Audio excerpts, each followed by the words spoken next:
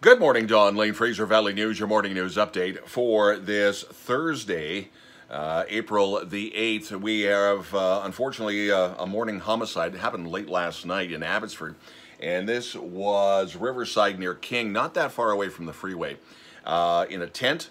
We're not too sure if this was a homeless camp. We think if it's the same area we know, it's probably a homeless camp or a small homeless encampment. IHIT has now taken over that case, so we'll keep an eye on that. A mission hiker finding human remains, and that investigation is ongoing. We don't know if IHIT is involved in that one yet. All we know is RCMP is investigating that one.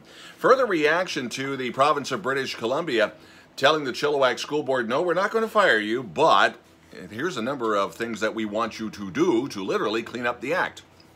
Not only for the way that the board, the school board itself operates, but also how students treat each other. And there's a list of recommendations, and there has to be updates. Willow Richel, the school board chair, is welcoming this. So is the Chilliwack Teachers Association. We have their statements up on FVN, FraserValleyNewsNetwork.com. You can see this one coming because the way the pandemic has been taking this turn for this third wave. For the second year in a row, face-to-face sales of Girl Guide cookies won't happen. But you can get them at London Drugs, and you can get them online. Still not the same as seeing the young ladies with the blue and the brown uniforms and the moms who are very proud. It just is, just the way it is. Speaking of COVID, 25 players and coaching staff with the Vancouver Canucks, basically the entire team now, is under COVID quarantine because of this new variant.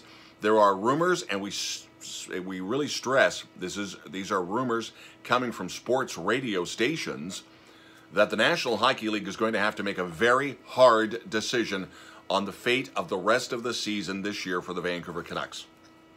The possibility is they're so far out away from the playoffs, they might just shut her down. We don't know yet. Again, that's coming from sports radio stations, including 650 in Vancouver. The NHL has the last call on that one. And yes, you still have to keep your winter tires on your vehicle until the end of April. We still have snow in the Coquihalla and the other passes. Late last night, the Coquihalla was actually shut down for a couple of hours. We had a semi go sideways. As we understand, the Coke has reopened, but got to keep those winter tires on until the end of April. If there's something we should know about, let us know. FVN at shaw.ca.